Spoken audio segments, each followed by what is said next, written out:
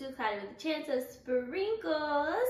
Today I'm going to be showing you guys my favorite staple baking tools.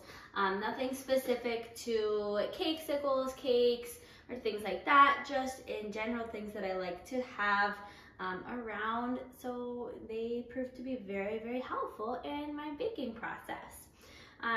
So let's begin. Blue Betty. Yes, I did name my stand mixer. This is Blue Betty. She is a must. She is necessary. Now, do you need to get the fancy KitchenAid that's really expensive? No, there's a lot of stand mixers out there. Fiberware has one. There's some other brands as well that have some, but it's nice to just be able to step away and let it do the whisking when you're whipping up like meringue or something, or just to be able to walk away while it does its thing is really, really nice. Also, it saves your wrists because there's a lot of mixing that we do in baking. So absolutely love it. Honestly, go on OfferUp. People sell theirs all the time because the amount of people that buy these that don't use them is insane. So go on OfferUp or Letgo or whatever and probably find one for a decent price. But most definitely worth it. I also have a couple of these bowls. So when I'm making recipes that require a few different things, I have a couple different bowls. So that I don't have to wash it each time, or if something's still in it, I can still use my other bowl. I probably need a third bowl at this point, but that is how important Betty is. Okay, it's Blue Betty. And then bowls. Speaking of bowls, got a couple of these stainless steel bowls, and then just bowls in general. So I love, gotta be rainbow mini bowls. I put my sprinkles in here all the time when I'm into sprinkle stuff. I put my chocolate melting wafers in here when I melt them to make cakesicles. I use these for so much, even like small amounts of buttercream. These bowls are perfect. I have another set of like rainbow mini bowls, and half of them are in the dishwasher for making a rainbow cake yesterday. So they are a must. I use them constantly. And then my next favorite kind of bowls to use are glass bowls. I just prefer them. They've got weight so they don't mix around or move around on the counter when you're mixing with them. And they scrape up really nicely. They clean really nicely. You know, you can get like a whisk in there and it's not gonna like scratch it all up. Like sometimes I've seen plastic bowls that just don't look good over the years. And these will most definitely last the test of time. I love them. They're nice. These are by Pyrex, but really any glass bowl will totally work. And then to do the mixing, spatulas, rubber spatulas, silicone, rubber, I don't know what these are, but they are perfect. So I've got mini spatulas I like to use with my mini bowls when I'm mixing small amounts of buttercream or chocolate or anything like that. I have these in every color, but again, they are in the dishwasher because I made a large mess in the kitchen yesterday. And then you've got bigger ones. So I love this one. The brand at the bottom says Trudeau. I got it from Hobby Lobby. It's like, there's sprinkles in it. It's so freaking cute. But I like this one for making macarons. I don't like the wood bottom for making macarons because my hand doesn't like holding it. But the ones that are like silicone all throughout are so nice. The ones with like the wood on the bottom, totally fine when I'm like just scraping a bowl with like cake mix in it. There's so many fun little designs and stuff. And then like you got a plastic handle. This is by Fiberware. And this is another Hobby Lobby find. I love Hobby Lobby.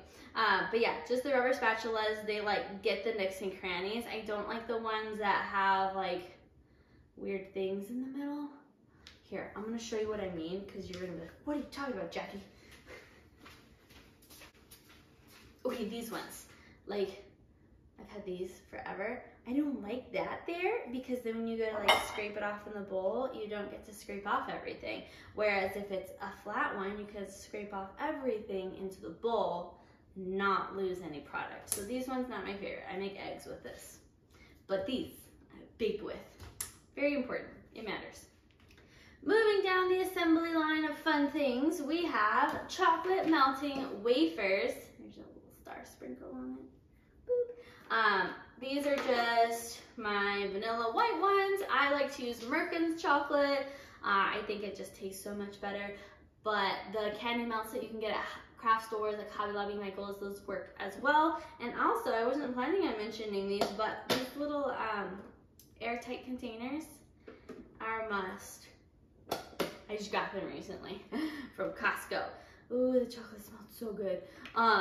But they are super duper nice. They keep it super fresh because when I open like a 5-pound, 25, yeah, it's a 5-pound bag of chocolate, then I can put it in here so that it stays nice and fresh. So yeah, melting chocolate. I like to buy it pre-colored, but I also have white because I use white a lot, and I do have some food coloring that will color that. So yeah.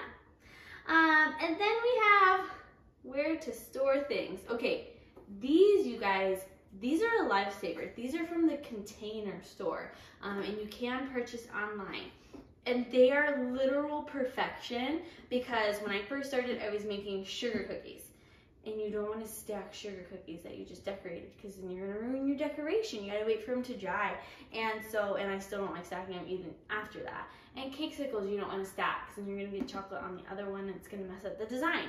So I needed something flat to like lay everything out on but still be a Tupperware.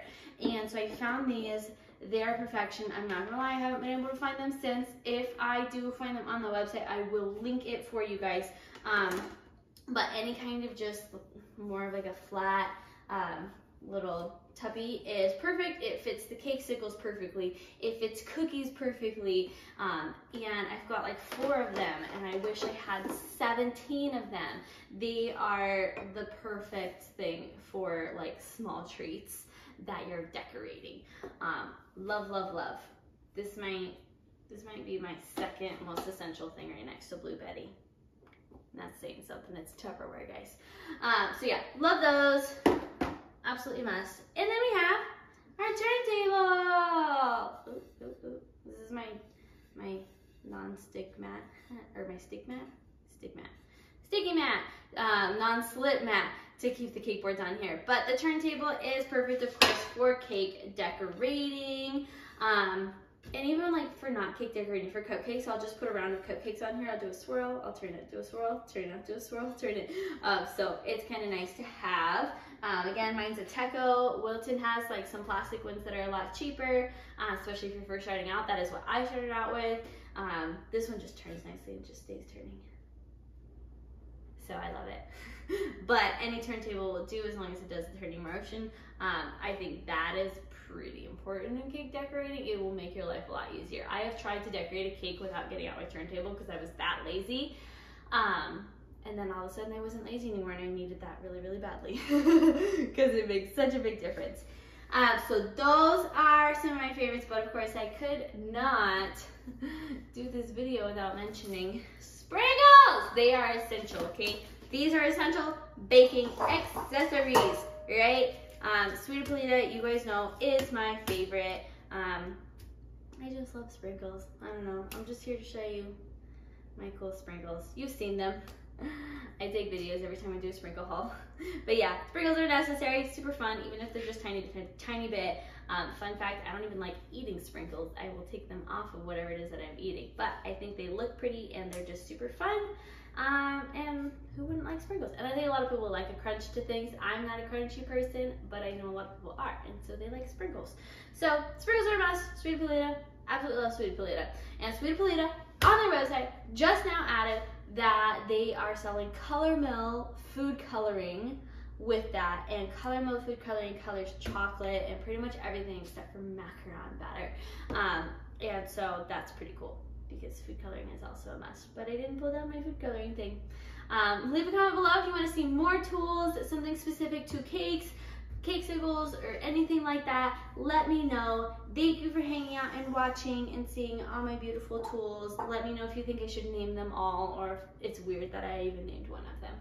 And I will see you guys next time on Cloudy with a Chance of Sprinkles.